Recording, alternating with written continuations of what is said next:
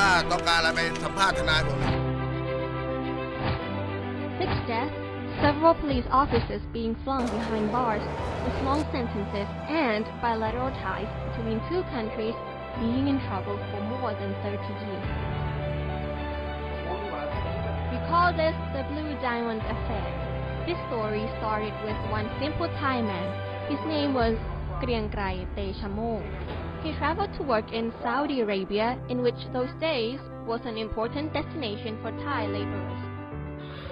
Kriangkrai got employed as a cleaner in the palace of Prince Faisal bin Fahd and slowly gained access to the prince's bedroom. He found the palace full of valuables, and most of them were not put away properly. Even the safe was not properly closed. In 1989, he began nicking valuables before he had the chance to nab a large pile and rush back to Thailand. All in all, he stole 91 kilograms of jewelry, gold, and valuable gems worth of $20 million, including the rare 50-carat blue diamond, which still has not been found. Kriangkrai then shipped the stolen goods to his home in Lampang and eventually sold most of them to Bangkok's jewelry store owner, Santik Sithanakhan. 90 kilos of rice or sack of right. And how sugar. could 90 kilos go out of the royal palace by one man and leave the country by one man? Where was everybody? I agree with you. Sleeping. No, I agree mean, with you. your police force But- must be fantastic. But don't forget that you lived in Saudi Arabia. Our customs, when you eat with me. In 1990, the case was handed to General Chalaw Gerthet, who tracked down and arrested Kriangkrai. The suspect was sentenced to 7 years in jail, but the sentence was halved due to concession. Chalaw then took the recovered jewels back to Saudi Arabia, but most of the jewelry was found to be fake and the blue diamond was missing. Soon after, the wives of the Thai government officials are reportedly spotted wearing jewelry that looks like the stolen items. Saudi Arabia accused the Thai police of having pocketed the recovered items. The Saudi charge d'affaires Mohammed Said Khoja hires a special investigation team to hunt down the stolen jewels.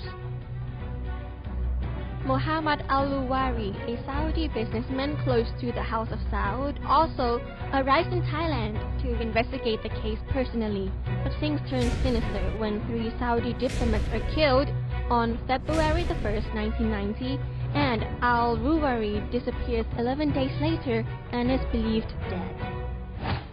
Saudi Arabia downgrades diplomatic ties with Thailand and stops issuing work visas to Thai nationals. It also discourages citizens from visiting Thailand. This has a huge impact on the Thai economy. The number of Thai workers in Saudi Arabia drops from 1,500,000 in 1989 to barely 10,000 in 2006. Khoja claims the diplomats were assassinated by the Thai police, though the U.S. embassy points to Hezbollah. The search for Saudi diamonds in Thailand starts again in 1994, led by the same person, Chalaw Gerthet. This time, he focuses on the jewelry store owner, Santi, to ensure all the diamonds had been returned. Santi's wife and son are held in ransom before being killed. Chalaw and 9 others are implicated in the killings and arrested. Also in 1994, then Police General Pot Bunyatinda issues a public call for the stolen gems to be returned, and someone anonymously delivers 605 items worth 10 million baht. In 1995, Chalaw is found guilty and sentenced to death. His team of 9 police officers is also incarcerated. In 2009, the Supreme Court upholds the death sentence, but Chalaw is granted a royal pardon and released in 2013 after 19 years behind bars. In 2010, a lawsuit is filed against the Department of Special Investigations General Somkit Buntanong and 4 police officers 1 month before the statute of limitations on the Al-Luwari case runs out. The Supreme Court acquits Somkit and the 4 police officers in 2019 for lack of reliable evidence.